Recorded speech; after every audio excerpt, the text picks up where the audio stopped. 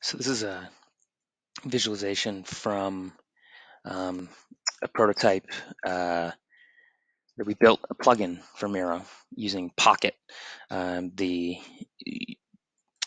kind of prototype way, used if this then that, grabbed my Pocket data, sent it over to a Google Sheet, and we pulled it in here. This is similar to the tag connector app that will visualize the tag network on tagged stickers, sticky notes, or cards in Miro. This instead pulls in information from Pocket, and the tags become these central cards. So I had coronavirus, politics, climate, electric vehicles, energy, grid, electric storage, and was just seeing how they were all networked. And so I was tagging a lot of stuff in March and April, and I brought those in to see how they interrelate.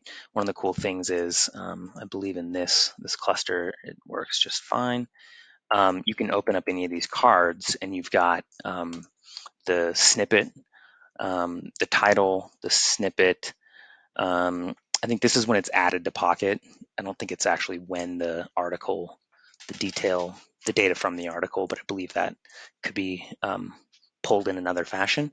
And then it has the link, which is super helpful. So I can jump into that article right there, which is really cool because now I can, instead of sorting by all the things that are politics and corona, and I suppose you could use another database to like search by politics and corona inside of this same database. But what's kind of cool here is to be able to see just adjacent to the things that satisfy corona and politics is things that satisfy corona, politics, and climate, specifically living here, and then corona, politics, climate, and energy live in this little neighborhood, and so on. So you end up with these conceptual neighborhoods, and I find it really pretty cool. And so you could build yourself kind of your own knowledge base or research report here,